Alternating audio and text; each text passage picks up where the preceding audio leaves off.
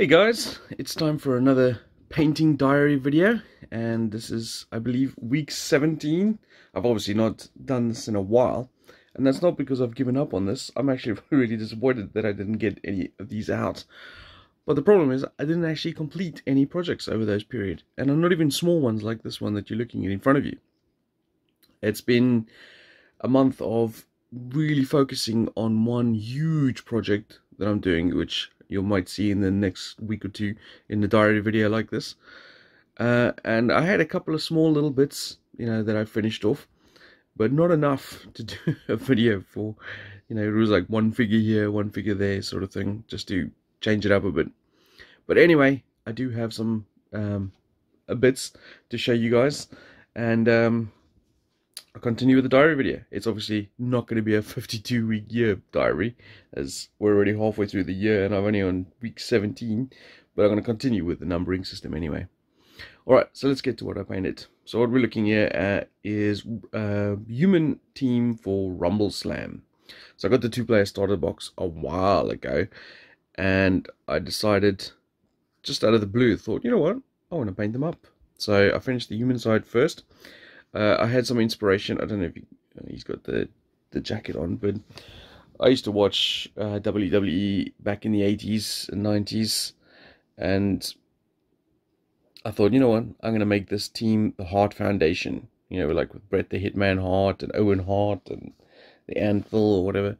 So I decided to give them sort of the pink shorts, black trimmings and stuff like that, with a heart on their certain spaces.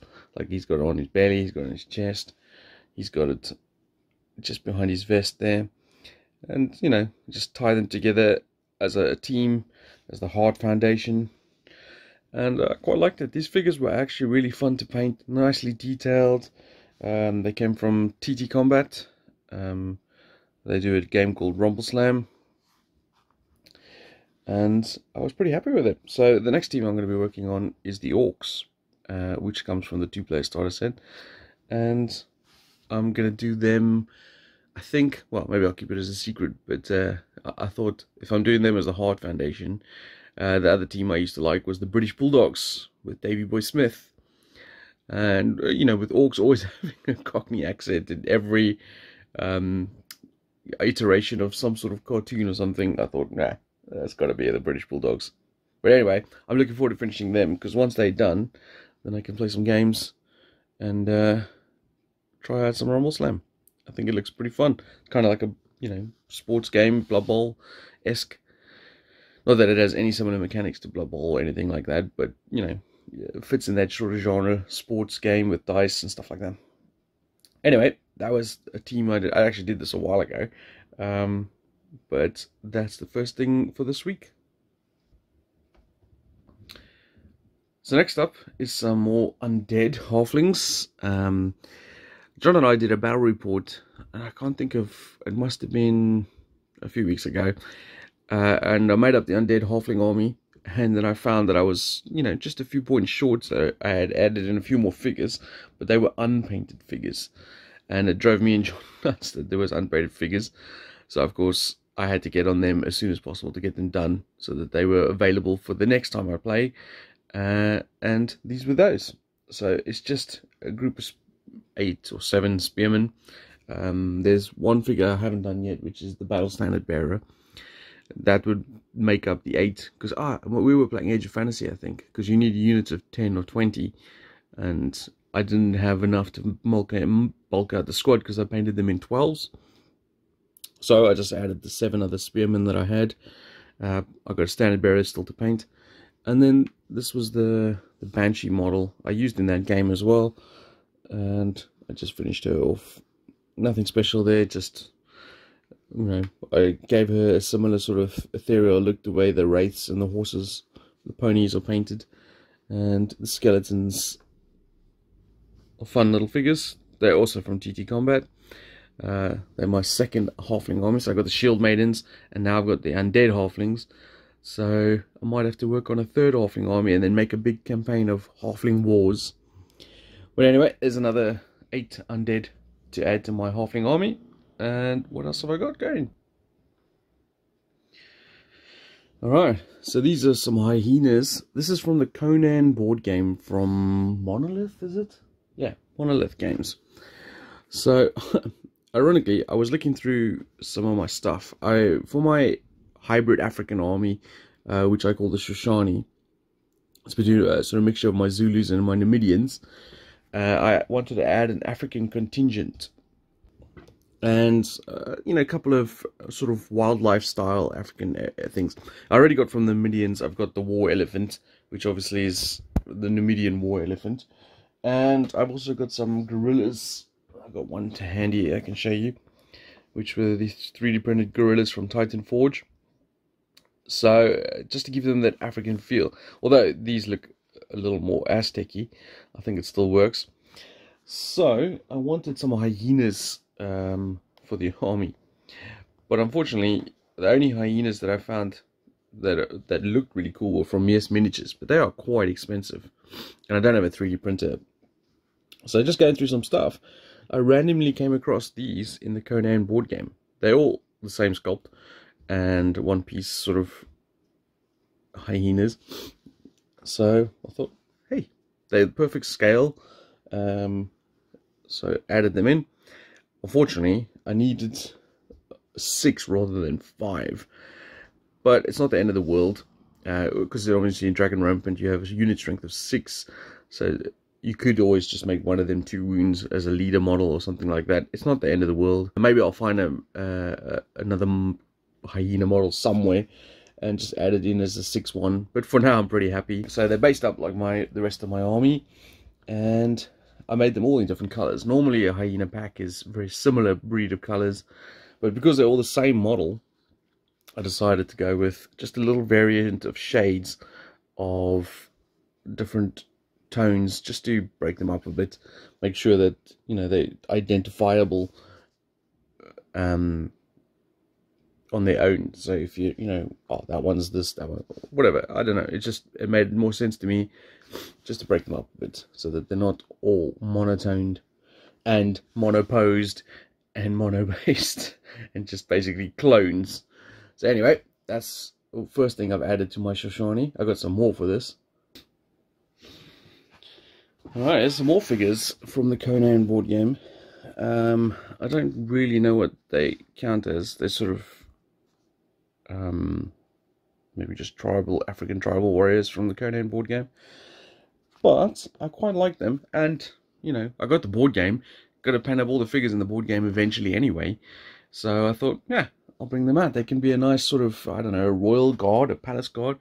So the guy in the middle there, he's the leader model I have that I use for my Shoshani. So he's my king, Philoqueo, and it came with sort of a leader and 5 other guardsmen. Obviously all the guardsmen are monoposed as well, so they're all exactly the same model, which is a slight bugbear of mine, but not the end of the world.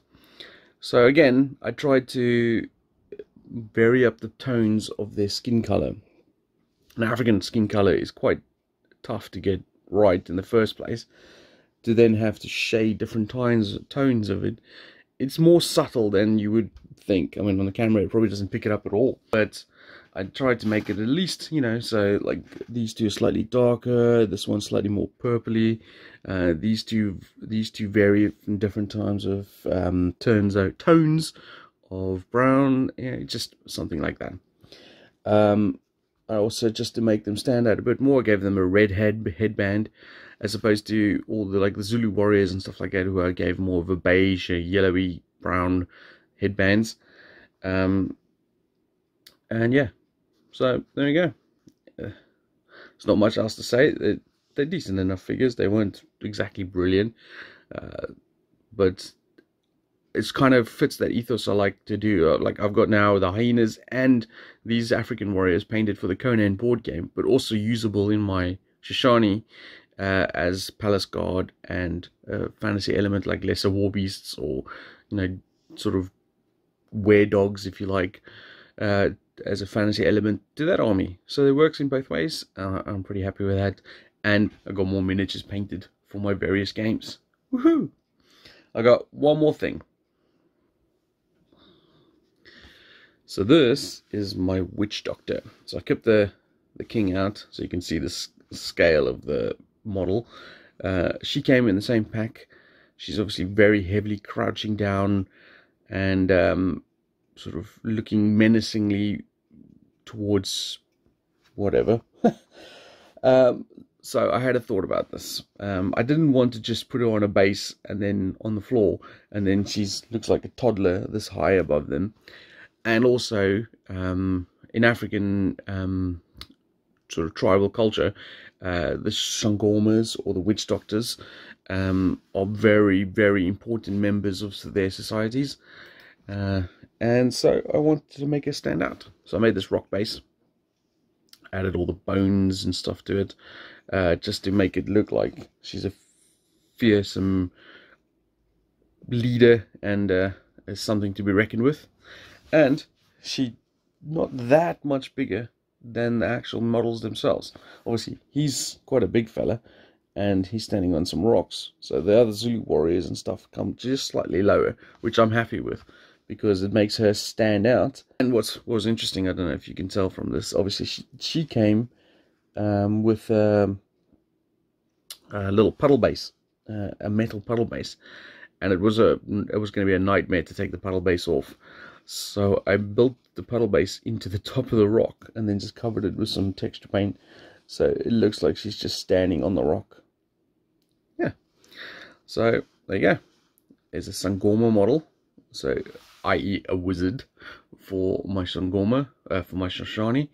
So I've added a few more elements to it. I've got the Royal Guard, I've got the hyenas, the wizard. So that army is starting to be fleshed out quite nicely.